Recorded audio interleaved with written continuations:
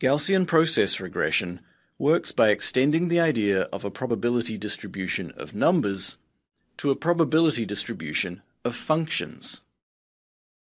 When we sample an n-dimensional normal distribution, we get n numbers, which we typically think of as a point in n-dimensional space. But we can also think of them as the values of a function sampled at n points. If we let n get larger and larger, we get better and better resolution of the function. Theoretically, a function is therefore fully represented by a point in an infinite dimensional space, although a large value of n is sufficient for practical purposes.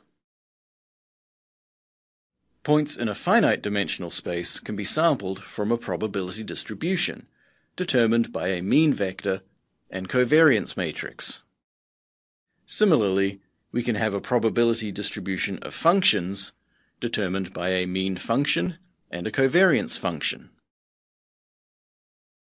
For Gaussian process regression, the covariance function is determined by a chosen kernel function that describes how much influence one point has on another. This effectively determines the smoothness of the functions in the distribution. Given a set of data points, we can fit a probability distribution to them by choosing the distribution parameters to match the properties of the distribution to the properties of the data. Similarly, given a set of function values, we can fit a probability distribution of functions that closely match the given function values. Considering the whole fitted distribution of functions, we can determine the mean as well as a confidence interval.